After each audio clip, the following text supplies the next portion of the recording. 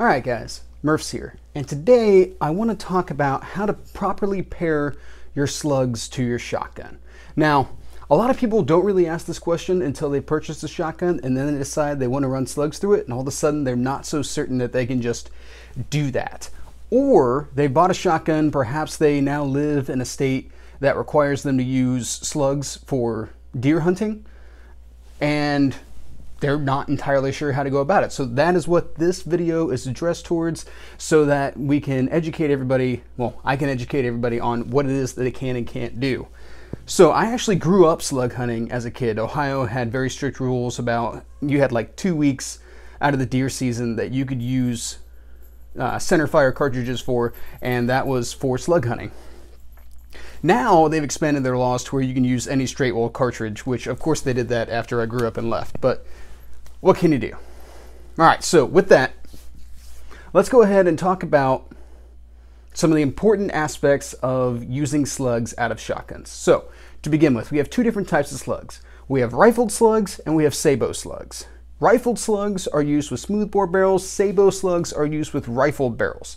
Now you can interchange those two. You can do the opposite. However, accuracy is going to suffer, and in the case of rifled barrels, you're going to run into an issue with leading, and that is going to be that the bullet, the rifled slug in the rifled barrel, is going to leave behind a lot of its exterior, which over time may cause an issue. Now, if you're the kind of guy who just either zeros or verifies zeros at the start of deer season and then fires just however many rounds it takes to harvest the number of deer that he harvests, then leading is not really going to be an issue, though I would recommend that you clean that at the end of the season and you clean it thoroughly.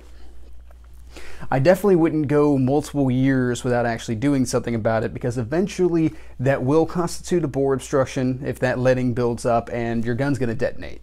That would be pretty terrible to have happen to you. You don't have that same kind of issue with sabot slugs, just to throw that out there, but regardless, you are going to have diminished accuracy. Now, let's go ahead and let's talk about smoothbore barreled shotguns at length. So smoothbore barrel shotguns kind of have the most that has to be understood. A lot of guys might have run out to Walmart or wherever and purchased a 26 or 28 inch barreled shotgun, something that would normally be considered to be for bird or perhaps target practice, you know, clay birds and stuff like that, and now are wanting to fit it into a home defense role or something like that and aren't entirely sure what they can fire through it. Now, slugs don't care about barrel length. They're going to travel downrange either way. However, we do need to discuss choke. This is what we really have to get into. Now, choke is the constriction of the barrel, and choke is used in order to be able to tighten a shot pattern so that the overall shot dispersion takes longer to occur and you can get more range out of your shot. And it ranges from cylinder bore, which is just a straight tube, there is no constriction in it, all the way up to you can get extra full chokes, which are generally considered to be like turkey chokes. And it's all a question of just how tight does the barrel taper down to nearer to the muzzle. Now, the vast majority of people will tell you that you should fire slugs through either cylinder or improved cylinder chokes. So either no constriction or very slight constriction. Now, I would add into that you should go ahead and check your owner's manual. Your owner's manual might indicate that, I don't know, modified chokes. I've seen modified chokes thrown out there quite a bit as being acceptable for slug use. So that way, if you've got a modified choke, you're good to go. You can go ahead and use slugs as long as your owner's manual says so. Now, you might be asking yourself, why is it that everyone recommends like no more than improved cylinder, yet the manufacturer is saying you can use modified? Keep in mind that there's not a rigid standard on the constriction that makes a choke. There's kind of a broad spectrum. Like within these areas, this would roughly be considered modified. Within these areas, this is roughly considered improved cylinder, something like that. They're not strict standards. It's not that unusual to have, you know, two different shotguns with modified chokes and there be a little bit of a difference in the shot pattern between them. My JC Higgins Model 20, I've made surprisingly long shots on a modified choke. And a lot of people do consider those to be at the higher end of modified, almost like a full modified or an extra modified type of deal. So that's kind of how that works out, just to keep that in mind. So full chokes. Now, most of the literature out there will tell you do not fire slugs through full chokes, and I will tell you that full chokes will affect your accuracy pretty drastically. Now, there are a lot of people in the forums and stuff like that who tell you that they fire slugs through their full choke shotguns all the time. They've never had a problem. They've never known anyone who's had a problem. When's the last time you heard about a shotgun detonating from a slug being fired in a full choke? Blah, blah, blah, blah, blah. Couple things to take into account with that. Number one is that it's the guidance to not shoot them through full chokes is kind of like the guidance to not fire 5.56 and 2.23 chambers. The math is solid for that to not be a good outcome. Now, the minutia that dictates that one way or the other, how the manufacturer cut it or just how full of a choke it is and all that kind of stuff, that can't be accounted for. That's not accounted for in the math. The basic principle of pressures and constriction and all that kind of stuff is what dictates that this is not a good idea.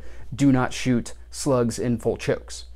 The reality of the matter is there are quite a few people out there who are successfully firing slugs through their full choke shotguns.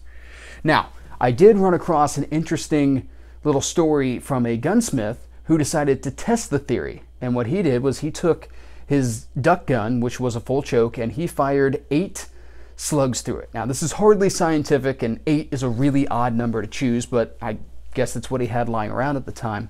He fired 8 slugs through his full choke, and he measured after each shot and discovered that his bore, specifically the end of his bore where the constriction for his full choke would be, was eroding by between 0.37 and 0.46%. So less than half of a percent with each shot was eroding away.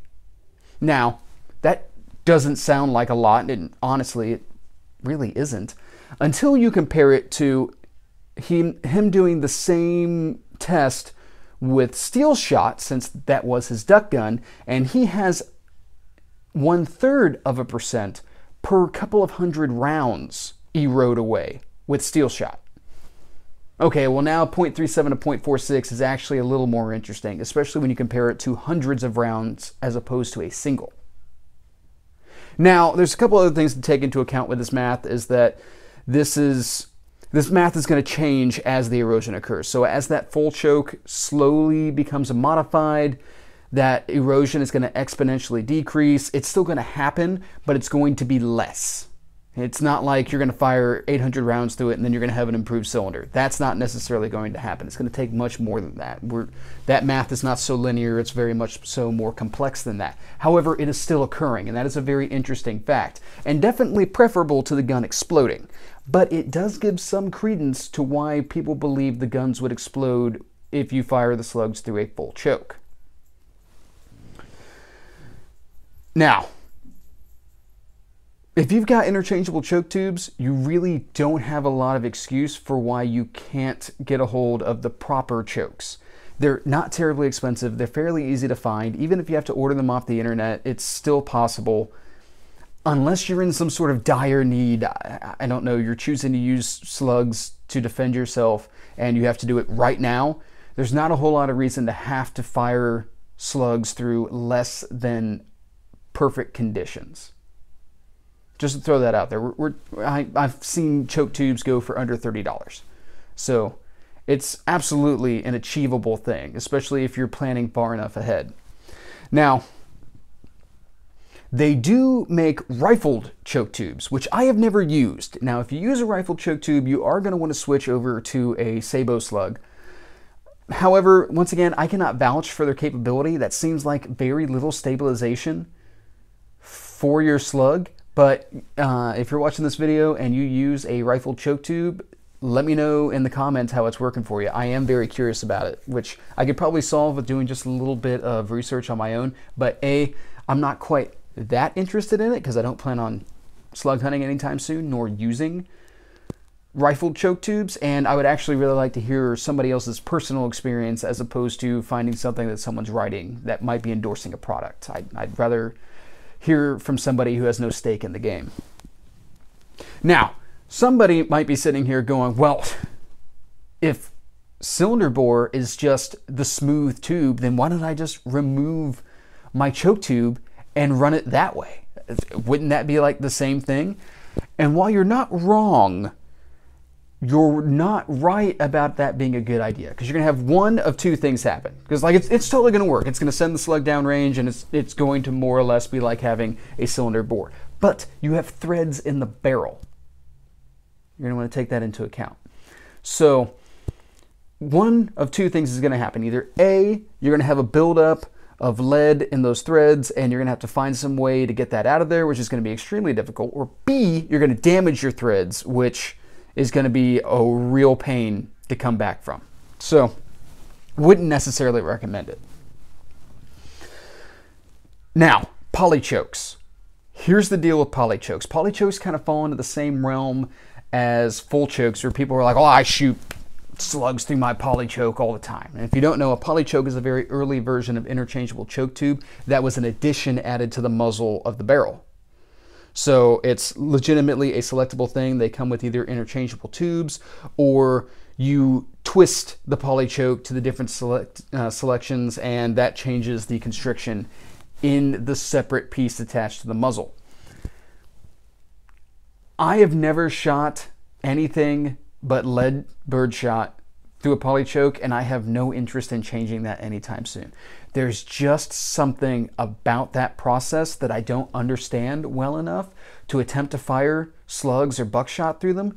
And I like the guns too much. The guns that I have with polychokes, I like them too much in order to risk them in that way. So I would not recommend it. I would not suggest doing so. It's your gun. You do what you want, but I would not recommend it. Now, let's go ahead and talk about rifle barrels a little bit. There's not a whole lot to talk about with rifle barrels. So generally, rifle barrels will either come with rifle sights already on them, kind of like this one. This is actually a Maverick 88 barrel that I have attached to my old Mossberg Model 500. Or they will come with an optics mount, so that you can put red dots or scopes or whatever it is that you want to put on them. Now, one thing I will say for rifle barrels is that you will actually get a little bit more consistent accuracy and greater range out of them. Now, that's not to say that smoothbore barrels are inaccurate, especially if you're running cylinder or improved cylinder bores, as much as it's to say that you have a consistent spin on the projectile, so you have a higher probability for accuracy. I hunted entirely with improved cylinder bores. I actually hunted with a 590 A1, which probably sounds really weird, and luckily I never ran into a warden, because like we had a plug into it, and it was like, the plug was like this long, because you know, you've got a 7-shot magazine tube at that point. But I'm pretty sure a warden would have been very incredulous that we were being above board with how we had that shotgun set up.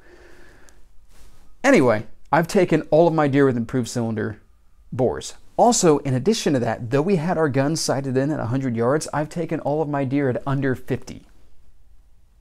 Just to keep that in mind. So I don't necessarily think you get that much advantage in range out of the rifled bore.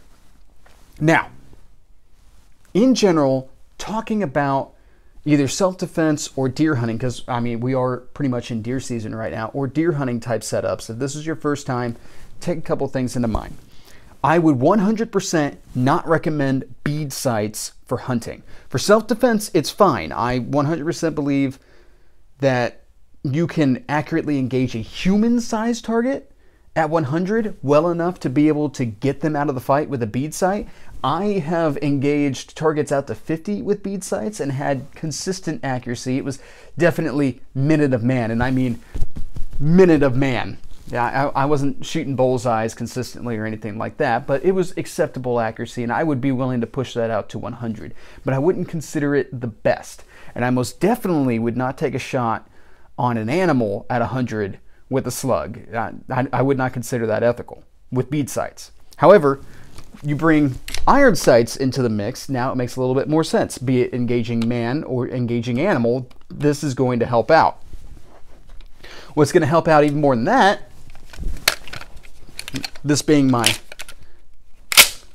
Maverick 88 defensive shotgun, would be a red dot. This is a Vortex Crossfire red dot. Red dots are fantastic for fast sight acquisition, so as a defense against the two-legged variety of varmint, this would be a fantastic option. You could also use this for deer. The great thing about it is that you would have more field of view and all that kind of stuff. However, you're not going to have any zoom function, which may or may not be an issue to you. However, you can mount scopes on hunting shotguns, and that makes sense. I wouldn't recommend scopes for self-defense type scenarios, but I would definitely recommend them for hunting. The vast majority of shotgun scopes, and I would recommend getting a shotgun scope because you're going to want that eye relief. The vast majority of shotgun scopes on the market are very low power. You're talking like 4 power, maybe 6. Depends on what it is that you're getting. However, that gives you a fantastic field of view. You're already talking about fairly close shots. It's not like you're sniping at 800 with these things. And it allows you to properly identify the target before you send that shot. Now, binos do the same kind of thing, but I always liked being able to give a deer one last once-over to make sure I knew what I was shooting at and I was above board and legal before I squeezed the trigger. So, just something to think about there. All right, guys. Well, I think that more or less covers my thoughts on slugs and all that kind of stuff. We've talked a lot about different ammunition varieties and self-defense type measures to take with shotguns. I have a 3-part video just covering that. But we didn't really get into the weeds on the specific things about slugs. And there are some things that you have to take into consideration when you're running slugs and shotguns. So I hope this was helpful. If you guys haven't checked them out yet, I do have a 3-part series on defensive shotguns. Go ahead and give it a look. I do also have a lot of sporting shotguns reviewed. So if that's something you're looking for, go ahead and give them a gander and have a good day.